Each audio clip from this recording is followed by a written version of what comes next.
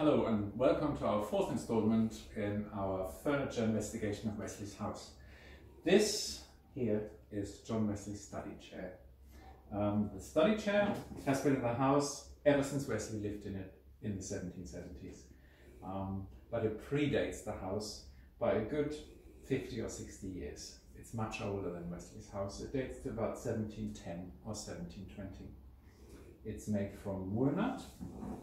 Here you can see the walnut, nicely turned with pad feet here.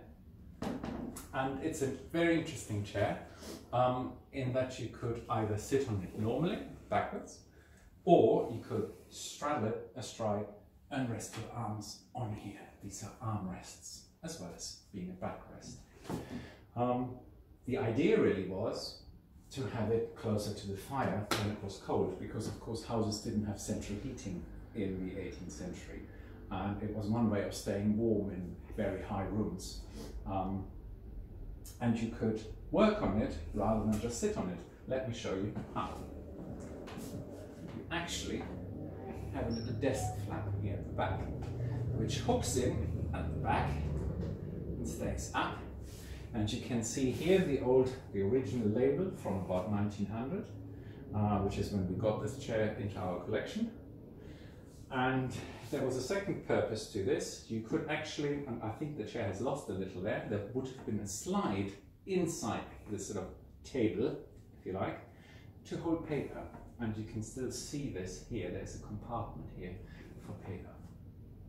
Now, as if that were not enough, you've got a little pen tray here underneath, which folds out, and you would have had on the other side, underneath the other arm here, you would have had a candlestick that would have folded out, but unfortunately the candlestick has long since disappeared. Now, however, we've got a drawer under the seat here as well, which I will probably not be able to show you. Oh yes, it will come out. Yes, there it is.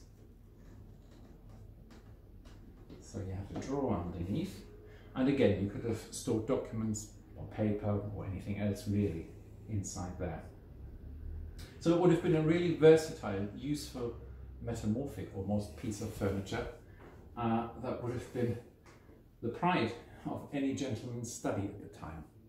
They were quite expensive, and we know that this particular chair, now recovered in a rather ugly wreck scene in about 1900, would have originally had a lovely leather cover, but we know that it was given to Wesley as a gift, and it probably would have been a prized possession.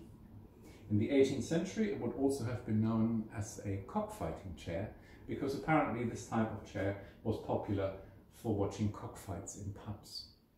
That may just be a story, of course. It would certainly have been much more useful by the fire, staying warm, writing letters.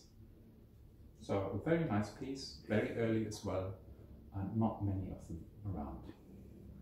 Thank you for watching, and we'll see you again soon.